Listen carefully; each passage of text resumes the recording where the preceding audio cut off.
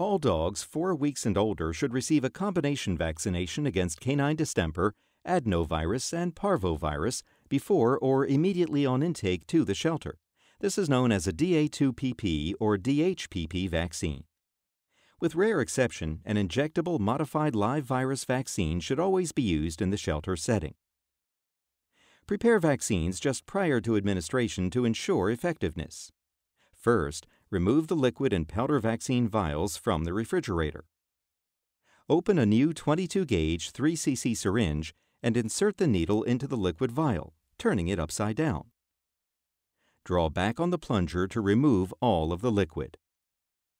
Inject the liquid into the powder vial by inserting the needle and pushing the plunger. Gently roll the vial to dissolve the powder and draw the entire solution back into the syringe by pulling on the plunger.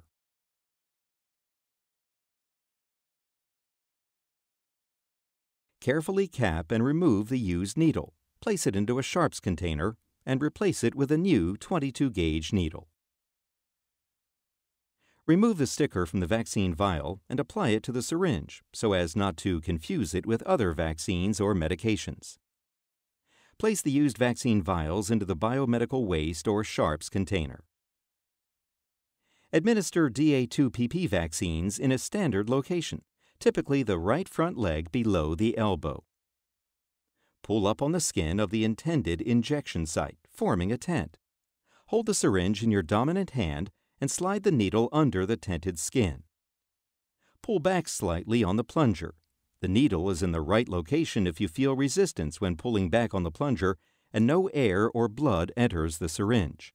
If air bubbles or blood appear, pull the needle back slightly and reposition it without withdrawing it from the tent. Pull back on the plunger once again to check the placement. Once proper placement's confirmed, push the plunger to inject the vaccine solution.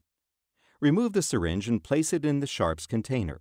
Record the vaccine type, manufacturer, serial number, expiration date, location of injection, and name of person administering the vaccine in the medical record.